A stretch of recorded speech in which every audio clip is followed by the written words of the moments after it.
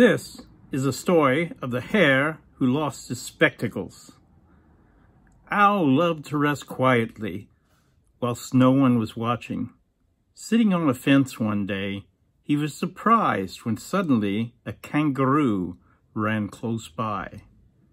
Now this may not seem strange, but when Owl overheard kangaroo whisper to no one in particular, "The hare has lost his spectacles," well, he began to wonder. Presently, the moon appeared from behind a cloud, and there, lying on the grass, was hare. In the stream that flowed by the grass, a newt.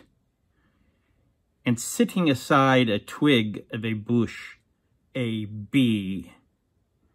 Ostensibly motionless, the hare was trembling with excitement, for without his spectacles, he was completely helpless. Where were his spectacles? Could someone have stolen them?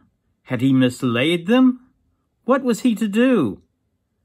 Bee wanted to help, and thinking he had the answer, began, "You probably ate them, thinking they were a carrot."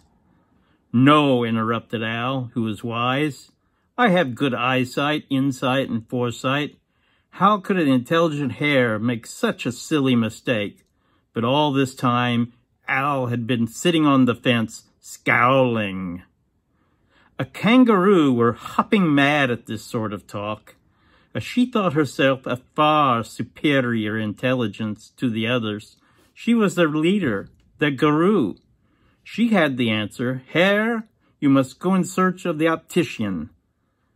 But then she realized that Hare was completely helpless without his spectacles, and so Kangaroo loudly proclaimed, "I can't send Hare in search of anything." "You can, Guru, you can," shouted Newt. "You can send him with Owl." But Owl had gone to sleep.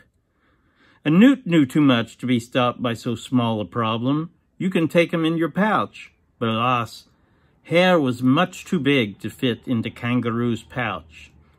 All this time it had been quite plain to Hare that the others knew nothing about spectacles.